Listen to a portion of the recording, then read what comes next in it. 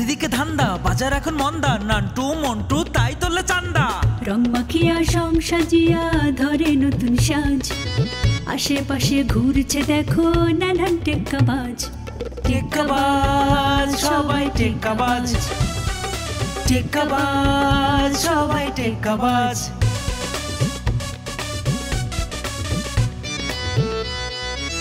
পেটের জ্বালায় ধান্দা চালায় রাতের মহারানী, নির্বাচনের গরম হাওয়া চলছে কানাকানি। রং বাহারির এই দুনিয়ায় ঘটছে দেখো কত কি হাই, নকলটাকে আসল দেখো ভাবছে সবাই আজ। টেক্কা বাজ সবাই টেক্কা বাজ, টেক্কা বাজ সবাই টেক্কা বাজ, টেক্কা বাজ সবাই টেক্কা বাজ।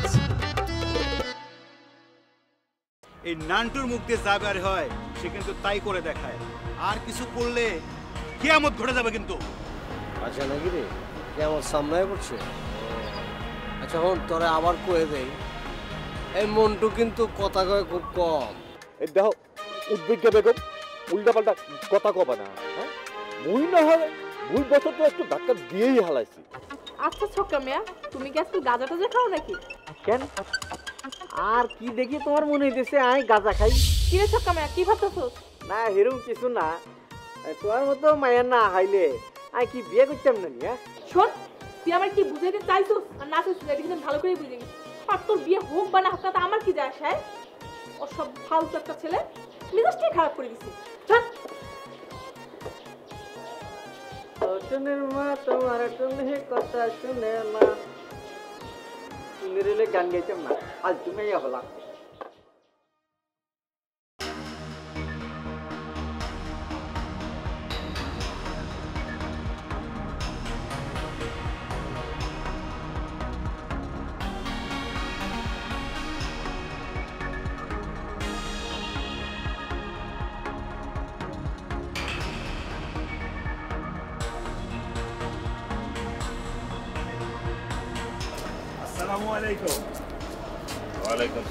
কে ভাই আপনি?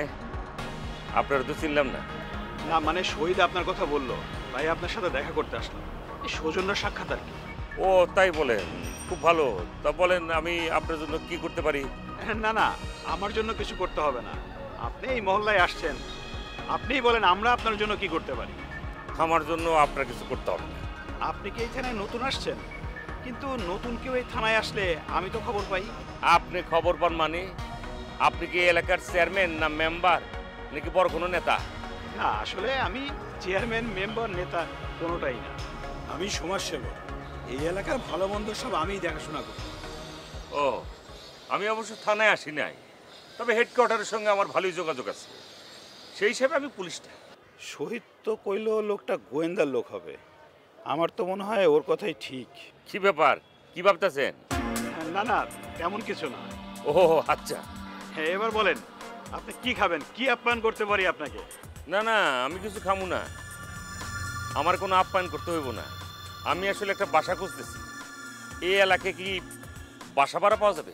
বাসা দরকার তো ঠিক আছে, এই মহল্লায় অনেক ভালো ভালো বাসা খালি আছে। তাহলে পাবো আপনি বলতেছেন? আপনি আমাকে বাঁচাইলেন ভাই, আমার বাসাটা খুবই জরুরি দরকার। এই রাস্তা দিয়ে একটু এগিয়ে গেলেই একটা বাড়ি পাবেন, বাড়ির মালিকের নাম বদরুদ্দিন মোল্লা, আর ওই গেটে দেখবেন ছক্কা নামে একজন দারোয়ান আছে, আর গেটের উপরে একটা টুলেটও লেখা আছে, ওই ছক্কার সাথে যোগাযোগ করলে আপনার বাসার ব্যবস্থা হয়ে যাবে। ধন্যবাদ ভাই, এই এলাকা আমি আর আগে আসি নাই তো অনেক কিছু বুঝি না, আসলে হুট করে আসা, বুঝিনি তো চাকরি বলে কথা। না না কোনো সমস্যা নেই, আপনার যে কোনো প্রয়োজন হলে আমাকে জানাবেন। কিন্তু আপনারে কোথায় পাবো ভাই?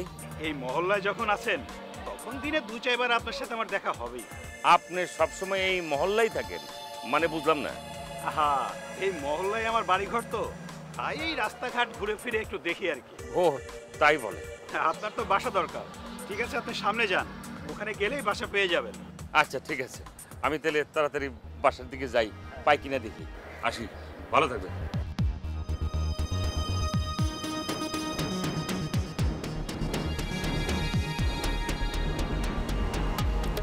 চল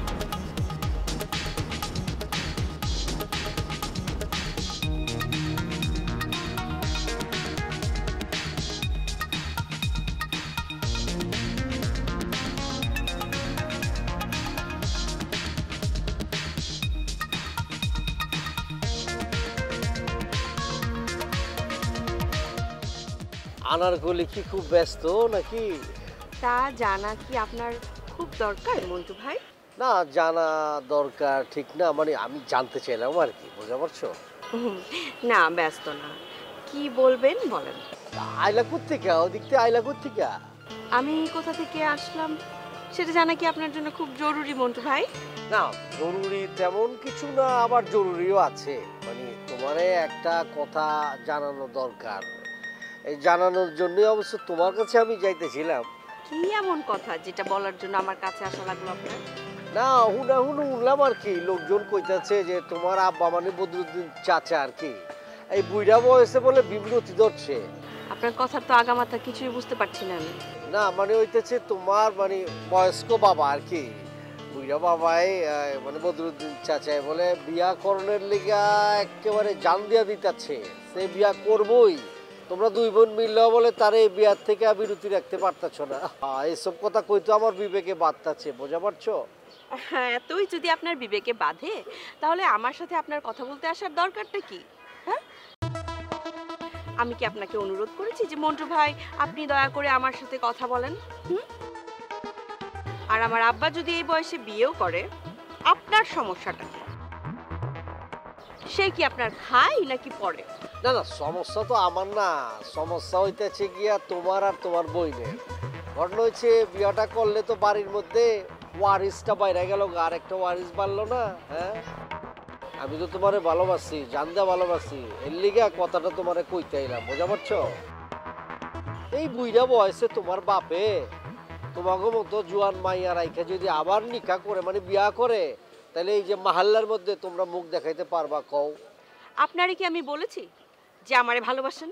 শোনেন মন্টু ভাই, আমার আব্বার ব্যাপার আমাদের একান্তই ব্যক্তিগত এবং পারিবারিক ব্যাপার, এই নিয়ে আপনার কোনো চিন্তা করা লাগবে না।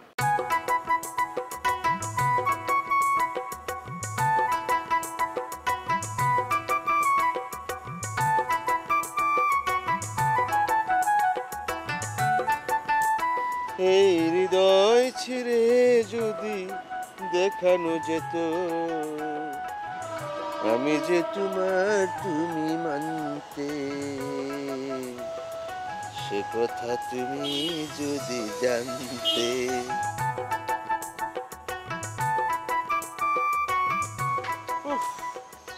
দেখছো শহীদ ভাই, ভাই এটা কোনো কাজ দিল? মাইছে আরেক মানুষের বাড়ি কি হইব না হইব আমি বলে ওই খোঁজ খবর রাখো। শোনো হেরুমিয়া, বস যখন তোমার কাজটা দিছে সেটা মনোযোগ সহকারে করো। এই যেমন আমাকে হোন্ডার দায়িত্ব দিছে, আমি ঠিকঠাক মতো পালন করতেছি না। আরে ভাই, সেটা যে আপনি করেন এটা তো আমি অস্বীকার করি না, কিন্তু এই বাইক থেকে যে আপনি কি পরিমাণ ধান্দা ফিকির করেন, আপনি একবার আমার কথা ভাবেন। ভাই যে টাকা দেয়, এই টাকা ছাড়া আমার কোনো ধান্দা আছে? এই হেরুমিয়া, হ্যাঁ, কোনো রকম উল্টা পাল্টা কথা বলার চেষ্টা করবা না। আপনি কি মনে করছেন আমি কিছুই জানি না? এই যে বাইকে তেল ঢুকাই দিকে কম টাকার তেল ঢুকান, কয়দিন পর পর বাইকটা গ্যারেজে নেন, এগুলি করে করে এই যে বিভিন্ন জায়গায় টাকা মাইরে মাইরে আপনার ধান্দা কম হয়। আপনি মনে করছেন আমি কিছুই জানি? আমি সব জানি।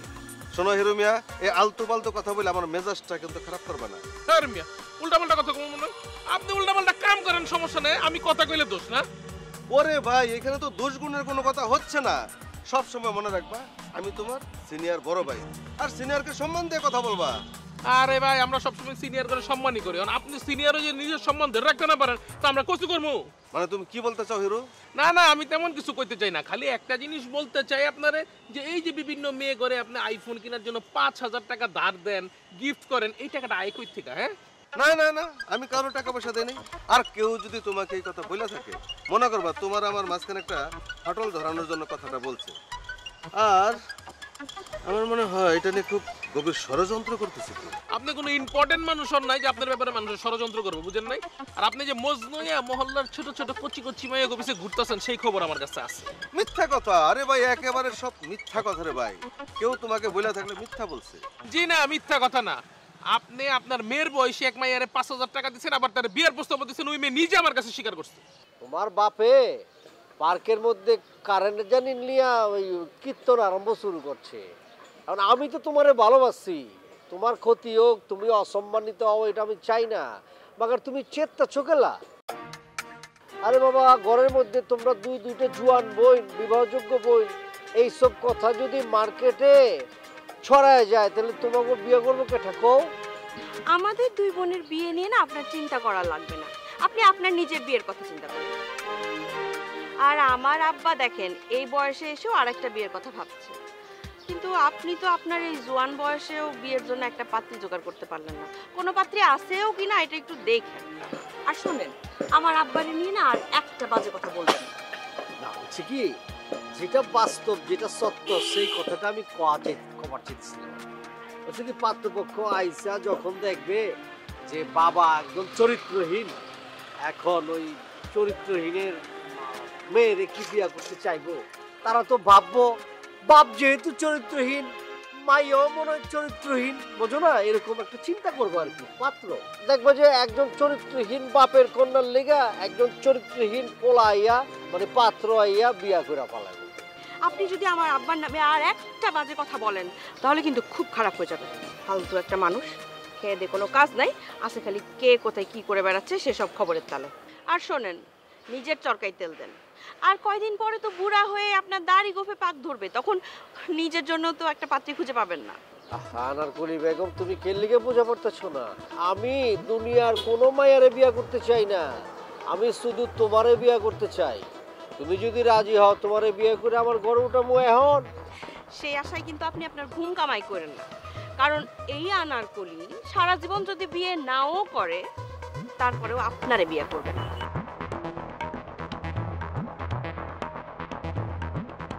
পাইছি, একটা দুর্বল পয়েন্ট পাইছি।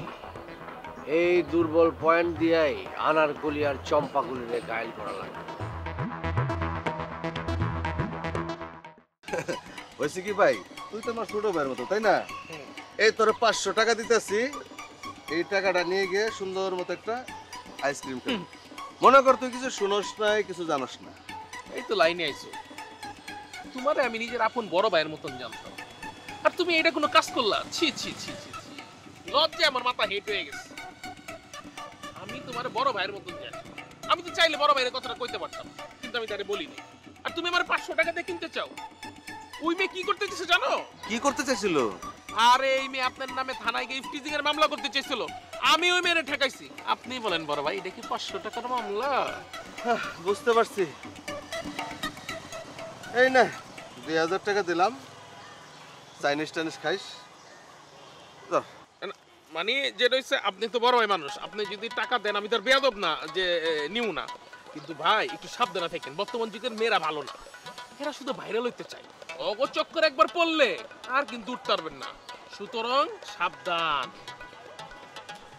আচ্ছা বড় ভাই থাকেন, আমি গেলাম।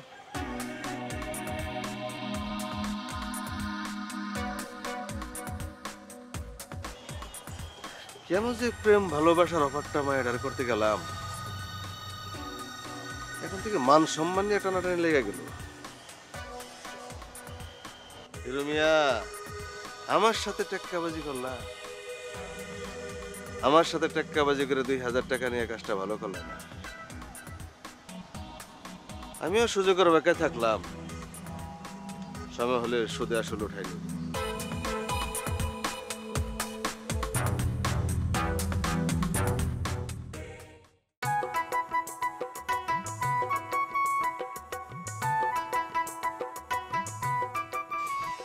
কত যে তোমাকে বেসেছিলাম ভালো, সে কথা তুমি যদি জানতে। এই হৃদয় ছিঁড়ে যদি দেখানো যেত। আচ্ছা রিমা, বস যে দায়িত্বটা দিল তার কি করলি? ওরা ফিটিং মারা শেষ। কেমন? আরে ওই কোয়েল নামে মেয়েটা আছে না, যে বধু কাকারে যে খালো খালো করে ডাকে, ওইটারে। ও তাইলে কোয়েল তোর জালে ধরা দিল শেষ পর্যন্ত? দিল মানে অলরেডি দিয়া ফেলছে। তুই কি ভাবতেছস সেটা বল। আমি যে কি করব কিছুই বুঝতে পারতেছি না। আরে দারোয়ান ছক্কা যে মাল, ওর কাছে গেলে তো উল্টা আমারে ফাঁসায় দিব। কি যে করব চিন্তা আমার মাথা করতেছে। বস যদি জিজ্ঞেস করে কি বলবো কত? এমনিতে আমি সব কাজে ফেল মারতেছি, আর এর মধ্যে যদি সামান্য কামটা করবার না পারি। শোন, তুই কোনো চিন্তা করবি না, আমি তোর চিন্তা দূর করে দিতাছি। মানে কি? কেমন সম্ভব হলো? ও আমার কাছে 5,000 টাকা ছিল। আমি ওর টাকাটা দিয়ে বললাম কি যে ওই বাড়ির সব খবর আমার চাই। আরে টাকা পাইলে কানাইও চোখে দেখে, আর কোনো সমস্যা নেই, সে আমারে ওই বাড়ির সব খবর দিব। শোন, দেখবি যে এই টাকা খরচ হয়ে গেলে ওই মায়া ঠিকই উল্টা একটা পোল্ট্রি নিব। আরে পারবো না ওই মায়ের আমি সামনে মূলানা ঝুলাইয়া রাখছি। মূলা ঝুলাই রাখছি, সেটা কেমন? প্রতি মাসে 5,000 করে টাকা দিতে চাইছি, যাতে ও আমার টিভি চ্যানেলের মতো সর্বশেষ নিউজটা আমারে এসে দেয়। তুই আমারে বাঁচাইলি রিমা। আরে নান্টু গ্রুপের সাথে টক্কর দিতে হবে। কেমনে সম্ভব? চেষ্টা করলে সবই সম্ভব। আমার তো মাথায় কিছুই ঢুকতেছে না। আচ্ছা একটু খোলাসা করে কত কি হইছে? আরে একটু গভীরভাবে চিন্তা কর, ঠিকই মাথায় ঢুকবে। আচ্ছা একটু খোলাসা করে ক দেখি। পাইলা, তোমার কিন্তু খুব সুন্দর লাগতেছে, বুঝছো? সত্যি বলতেছো? তুমি একটা কথা করছি না কেন? তোমার একটু ঘুরে দেখ। পার্কের দারোয়ান বাবুল না? ও বাবুলের মতো মনে হইতেছে। কাকু আসসালামু আলাইকুম। ওয়ালাইকুম সালাম। তোমার এই অবস্থা কেন? এই হইছে কি, এক পোশাক পরতে পরতে মুই ক্লান্ত হয়ে গেছি। এর লিগায় ওই যে চিন্তা করলাম গতর একটু হাওয়া বাতাস দেই, ওই যে ভ্যান প্লাজ আছে না, হে দিয়া মুই এই দুইটা কিনছি। ভাল লাগতেছে না? ও হু কাকি, আপনি কেমন আছেন? এক থাপ্পড় দিই। এই আমি তোর কোন দেশের চাচি? হ্যাঁ কোন কালের চাচি? চাচি চাচি কি? কাকি এটা আপনি কথা কইলেন, এই মহল্লার মধ্যে কেউ না জানুক, মুই তো জানি। এই যে মোল্লা কাকু আপনারে বিবাহ করবে। এই বাবুলে, তোর চাচা কি তোরে কইছে যে আমারে বিয়ে করব? এই সামরাই, তোর আমি কইছি যে আমি তারে বিয়ে করব? না এমনি কোন নাই, কিন্তু মুই আড়াইটা শুনছি আপনি এই যে কাকের লাগে গুসুর গুসুর পুসুর পুসুর করতে গিয়ে কইছেন আপনারে বিয়া করবেন। আর আপনার বড় ভাই আছে না আনারকলি, হ্যাঁ ওই নান্টু ভাইয়ের সাথে বিয়া বাহ দিবেন। দেখছো নিজ চোখে দেখো স্যার কত বড় বেদ্য। হ্যাঁ ওই গাছের আড়ালে ফাঁকে চোখে আমাকে কথা সব ফলো করে ও। এই বাবুল, এই তুই কি জানস আরই পাইতে অন্যের কথা শোনা আইনত অপরাধ? হয় মুই হা জানবো না কা, এইটা তো অপরাধ মুই জানি। এই সামরাই, তুই কি বোঝস তুই কত বড় অপরাধ করছস? এই অপরাধের লেগে তোরে আমি পুলিশে দিতে পারি। বেন হবো কাকি, বলে পুলিশের ডর ধাইবেন না। এই বরিশাল সদর গেটটা বল লঞ্চ গেছে পঞ্চ গেছে, হ্যাঁটা হয়েছে কি মুই ট্রাকের সাথে করে ঢা শহরে আইছি।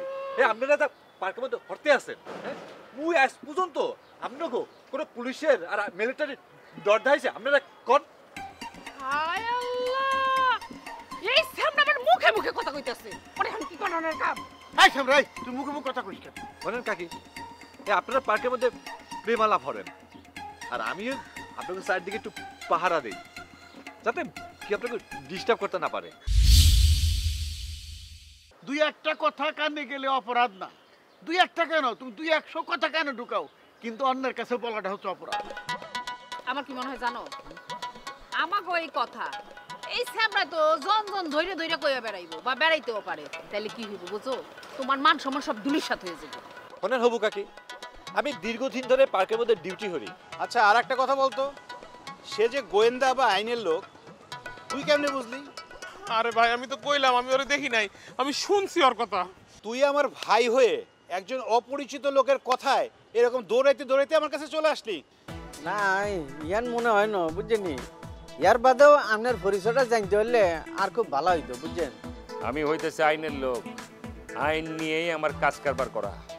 ও স্যার আমি বুঝছি স্যার, আই চিনছি আপনি কিনলে এসছেন। আমি অবশ্য ধৈর্য ধরে আপনারা দেখিনো, আমি ধৈর্য ধরে দেখলে আপনারা চিনতাম, বুঝছেন?